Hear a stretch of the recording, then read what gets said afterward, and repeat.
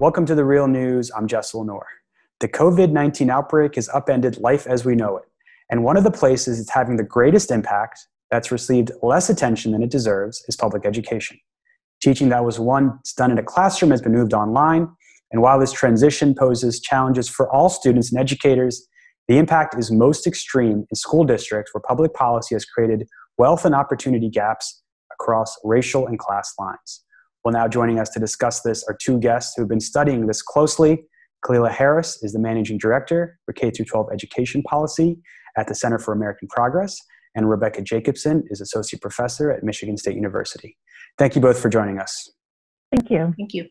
So Kalila, we'll start with you. You live here in Baltimore, and we know that that's one of the districts with some of the most extreme inequality. A recent study found that 40% of Baltimore public school students lack devices to access the internet or broadband access. What kind of impact is that going to have on education? A lot of wealthier families and households, that's not, lacking broadband access and lacking internet devices is not something that they have to worry about or have to think about. There are a number of critical issues that those statistics tell us. One, of the 60% of students who have access to devices is the quality of instruction such that they will continue learning and not experience deeper gaps in opportunity. For the students who don't have devices or having to share devices in a household with a number of siblings or a parent who's trying to work, you really have a situation where we will see impact for a decade or more because you have a set of young people who, even if they were motivated to learn, even if they were excited about schooling, now are having to figure out how to even access schools. The other piece of that is with that 40% of students, and depending on the data we have for those families, some of those students may be in crisis. Some of those students may be English language learners. Some of those students may be students with disabilities. And the question begets, why are they not having access to their services? When will they get access to their services? And in what ways can the school district ramp up to make sure every child who's on their roll is accounted for? Because there's also the issue of increased domestic violence, increased reports of suicide, increased reports of child abuse at this time. And let me take a step back, actually decrease in reports of child abuse, which is extremely troubling. It means that young people are experiencing things behind closed doors due to stay-at-home orders that no one can see. And oftentimes the school would be the reporter if they saw abuse. So 40% is unacceptable. It's a huge number. So there are two issues there. One is the 40% who don't have access to the devices or broadband. The other issue is, of the 60%, how many of those students have actually connected with the school system? And that's true across the country as well. There are a number of superintendents and state chiefs who are reporting districts where 40, 50% of the students have not been in contact with the district. And that is troubling. You could have a student who's really interested in school, but their parents lost their job. They've had to pick up and move suddenly.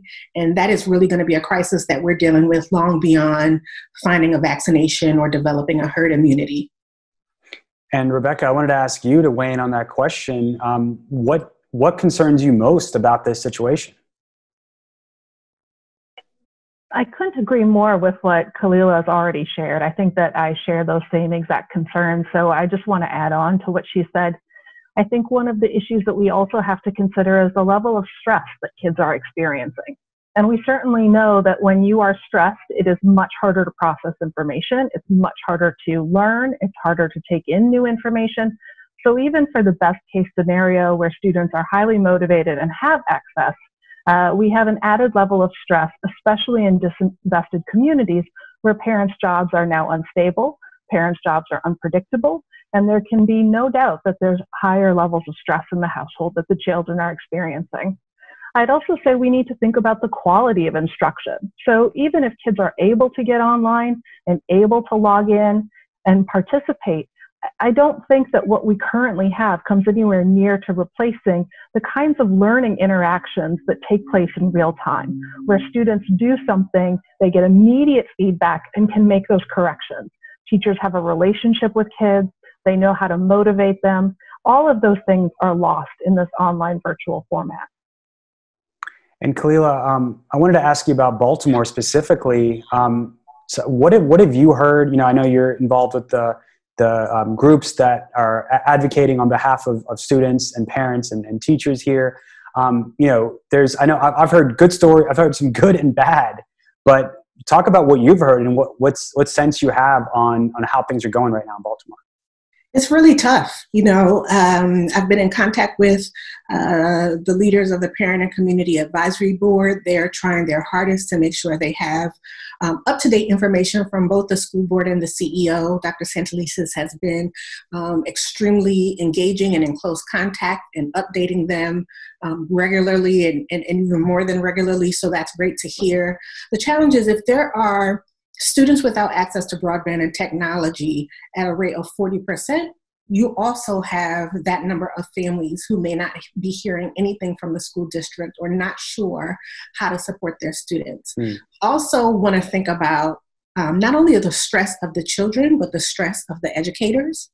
And so the idea of not only many, if not most of them, not being trained to deliver a distance learning model, that they are now thrust in front of a camera, allowing access into their homes in a way that they may have wanted to protect before as much as they love their children, and asking those people to bridge divides that were not created by them, that were instead created by systemic inequity.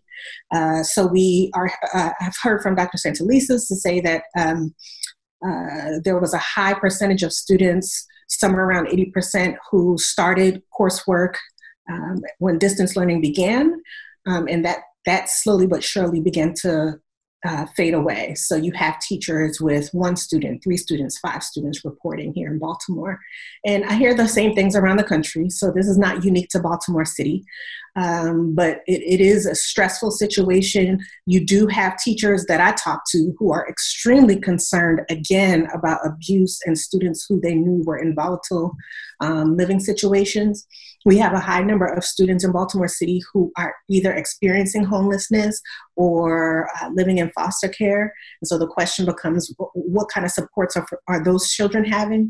And then you have students who were in a juvenile justice situation or in a juvenile detention situation who were due to come back to school or back home. And there's a break in a linkage between their return to home or their return to school. And I must say also the same is true for young people who might have been suspended from school long-term or even short-term. What was put in place to bridge their supports that they would have gotten if school were back in session? It might have been a 30-day plan to get them back on track and moving along with their classmates. Did any of that happen, right? And those are some of the things that go unseen because it's not in an IEP or it's not in a support plan for an English language learner. So we definitely are seeing parents and families rallying around their children, I must say. The other day I was able to view a concert from Orchids, and those amazing young people learning to play instruments were able to display their talents in what would have been normally their presentations at this point in the school year. I was able to participate in Lily Mae Carol Jackson's 8th grade presentations of learning, which is a rite of passage for students in an expeditionary learning school model. So I've been interacting with educators from across the city who are trying to maintain a semblance of normalcy and rigor and quality for their students. The challenge is when you live in communities that have been disinvested for so long, you have teachers who are in many ways bearing the brunt of closing gaps in opportunity for young people all over the city instead of just in their classrooms.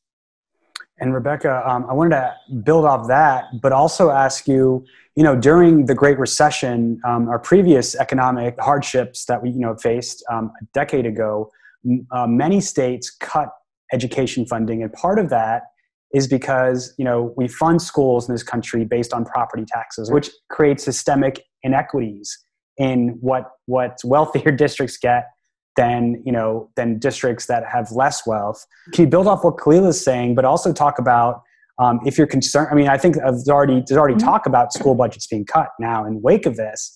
What impact could that have, especially for districts that already are under-resourced? Yeah, and the reference to the previous crisis in 2007, 2008 is really important, because when we look back at the cuts that took place, even after our economy rebounded and there was more money, we never caught up. Those districts that had been disinvested actually never caught up, and they ended up even further behind. And I think that this is going to be an even more severe example of that happening, where we make big cuts, and it is those communities with the least amount of investment, the least internal resources to draw upon, who then cannot simply make up the difference. Whereas those communities that have the resources either make up those differences publicly through increased taxes, or privately, with parents making donations to their personal schools, parents making donations to the classrooms that their students are in. So there's many more opportunities to make up those differences. And when we see the public cuts, it's really those least able to make up the difference who suffer the most. And so I think we're going to end up even further behind and exacerbate the inequality that we already have.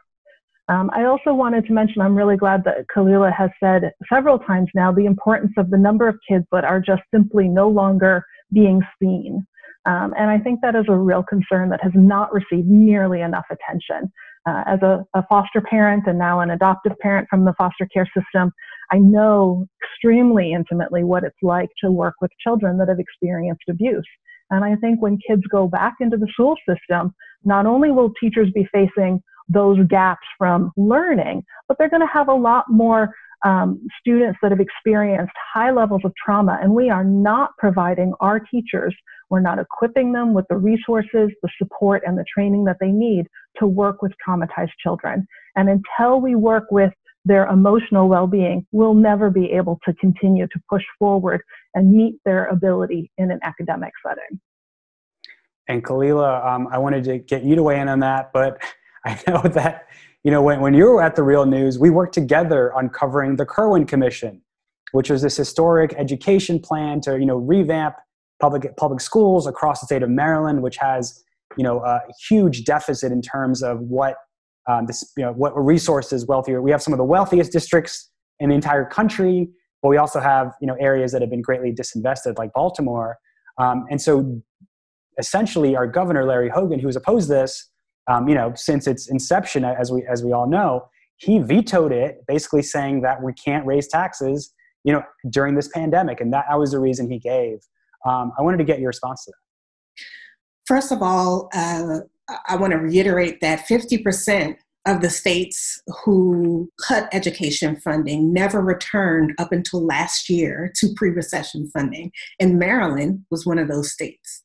Okay, so it's not just a couple of states or a few states. Half of the states never returned to pre-recession funding from the 2007-2008 recession period. Larry Hogan said before the legislative session ended that he would veto the Kirwan bill, that he was not for it. Larry Hogan had $20,000 a plate fundraisers to get money to build a campaign against the Kirwan Commission as the numbers started to roll out for what it would cost to provide quality education per Maryland's Constitution for Maryland's children. So at the end of the legislative session, which was truncated because of the pandemic, the Kirwan bill passed through the legislature. There was an amendment added in there that said if state receipts fell below 7.5%, which they absolutely will, it's being projected that Maryland's receipts will be 15 to 20% lower. And that's tax receipts, collection of revenues to support the government. There was no reason for him to veto the legislation with that amendment in place. So sometimes he will do smoke and mirrors where he'll say, I support education, I'm the education governor, but there's no real evidence of it. He talked about the lockbox for the casino money as if he put forward the lockbox, and that was actually Democratic members in the legislature. And then he campaigned for governor on being the education governor through this lockbox just because he simply allowed the bill to pass. So, it's really unfortunate. This was, had the potential to be an astronomical improvement on the quality of education for all of Maryland's students. The state legislature now has the question in front of them on whether or not they call a special meeting so that we can do a couple of things: overturn his veto of the Kerwin legislation, overturn his veto of the HBCU legislation to settle that case, overturn his legislation related to women having access to post-incarceration facilities. There are so many things that he regressively vetoed and said that it was because of his unwillingness to raise taxes. But again, throughout that period, he was saying he would do that. I'm also a senior fellow with the Maryland Center on Economics and Budget. And, we talk a lot about all of the ways he could have supported closing corporate loopholes in the tax code, as well as focusing on the 1%. The 1% still is able to pay more taxes because they're not being impacted in the way the rest of us are. It's unfortunate. I think he's played this role of a moderate Republican, and he's in no way moderate when it comes to the policies that he tends to pass. And it's really going to be up to our legislature to stand up and say, we will not allow the Kerwin Commission legislation to die based on a veto, that we need to override that and make sure that we are putting our money where our mouth is for our children. And in fact, now is the time to really double down on equity. When we're in a situation like this, where so many communities are continuing to be impacted and gaps in opportunity are growing, now is not the time to pull away from equity. And equity has to be at the center and the front end, not an add-on, which is how we find ourselves here to begin with. Well, I want to thank you both for joining us. We're still early in this whole, in this pandemic, and we didn't even know what the full impacts are. And, as you both raised the issue of the students that no one has heard from for months. So, it's something we're going to definitely keep following up on, and, and also talk about what solutions look like and what we can all do to help make public education a more just institution in this country. Clelia Harris, Managing Director at K-12 Education Policy at CAP, Center for American Progress, and Rebecca Jacobson, Associate Professor at Michigan State University. Thank you both for joining us. Thank you. Thank you. And thank you for joining us at the Real News Network.